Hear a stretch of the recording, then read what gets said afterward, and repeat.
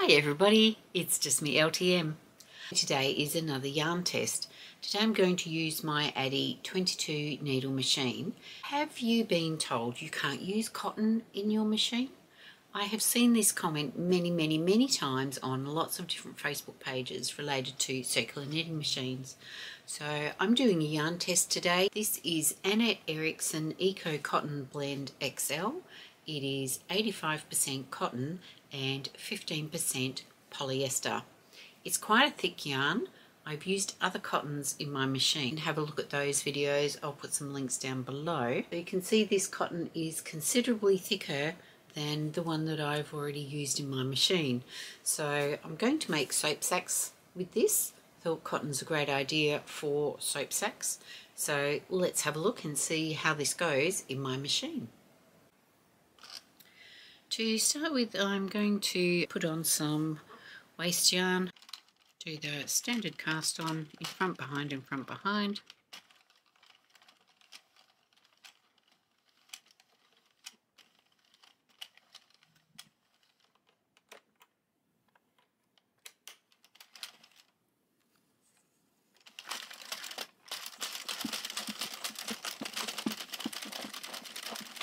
And I'll just crank a few rows of waste yarn.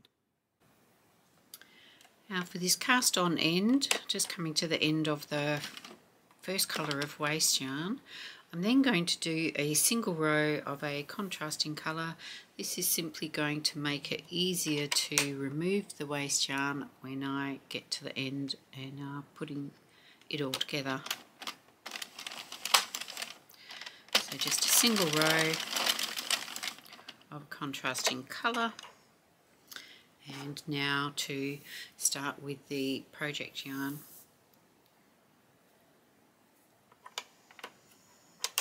Now I'm going to do a double brim using the standard double brim technique like you would do if you're making a beanie. So I need to go quite loosely for the first row because yes, cotton doesn't have a lot of stretch in it, so I need to go very loosely for the first couple of rows so that later on I'm going to be able to lift up that first row of stitches back onto the needles to form the double brim, which in this case is going to be a drawstring channel. So I'm just going to go quite slowly and very loosely. I'm also setting my counter, nearly forgot, to 0. You can see I'm not putting any tension on this yarn whatsoever. Pull some out from the ball.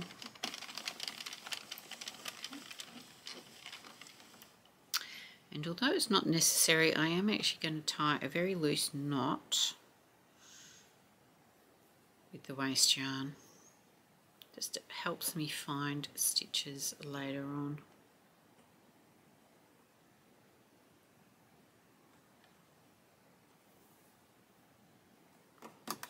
Right, so that's the first row done very loosely. I'm going to keep going fairly loosely for another couple of rows. I'm going to do 10 rows in total and then I'll make the drawstring channel. I'll keep the camera running so you can see how this goes, whether I get any skipped, dropped or tucked stitches as I go. But I'll speed it up for you.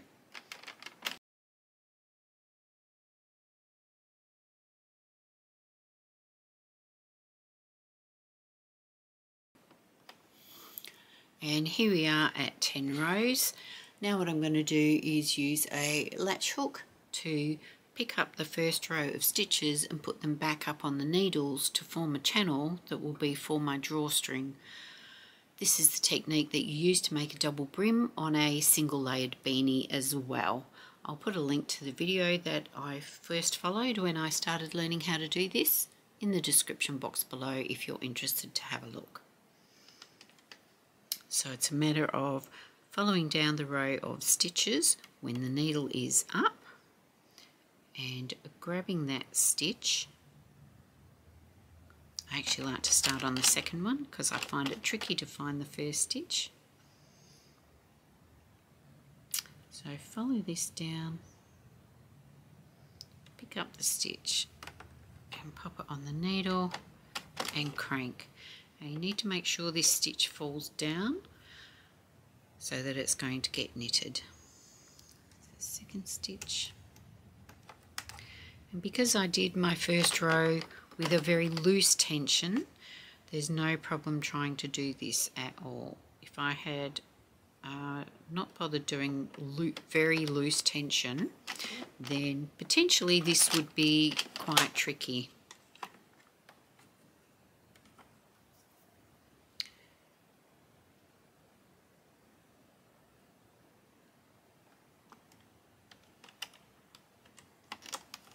So I'm just going to go around and do this for all of the stitches, and I'll come back when I have finished doing that.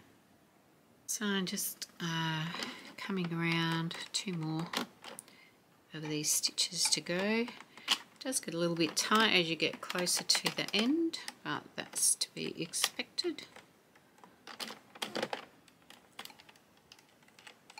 Just got to make sure this comes down. And here is my last one. Put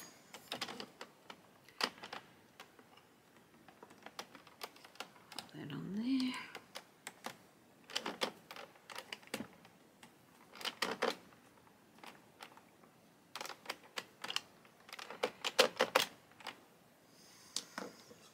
Right, so that is my double brim now made. So it's now on row 11, and I'm going to do a further 21 rows for a total of 32 rows. Now this time I can use a little bit of tension on the cotton. I don't need to run it as loosely as I did the first time round.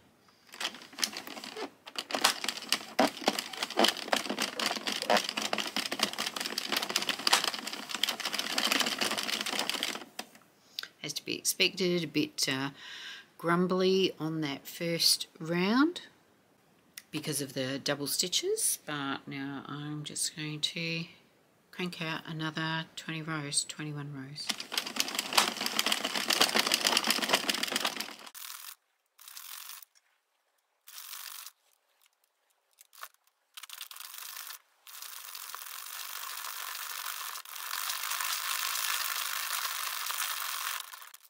And here I am at row 32. So now I'm going to give myself a reasonable length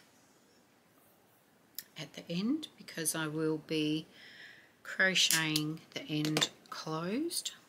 So give myself a reasonable bit of a tail, and then some waste yarn rows to finish off.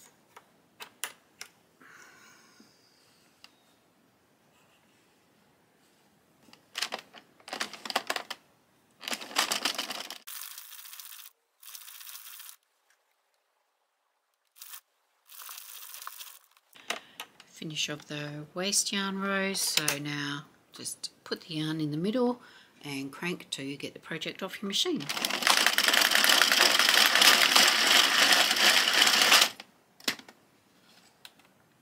And there we have it.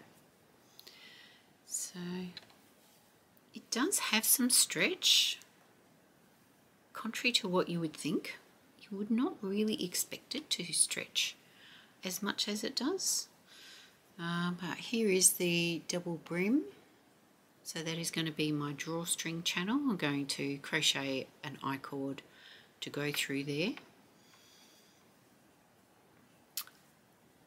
I'll just remove this waste yarn from here, and I will crochet this end together straight across, and there is a soap sack. The bars of soap I have are quite large, so you may not need to do yours quite as big as this. So these are the bars of soap I have. They're quite large, and once this is crocheted up at the bottom, it fits in here really quite nicely. So there you are. Can you use cotton in your Addi 22 needle knitting machine? Yes, you can, I say.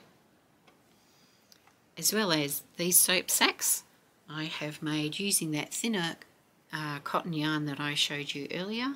I have made thinner ones as well. These ones, oh, you'll notice too that I have turned this one inside out, and I'm using it pearl side out, and that's because it's for a soap sack. I figured that having that little bit of extra rough texture would be appropriate for a soap sack.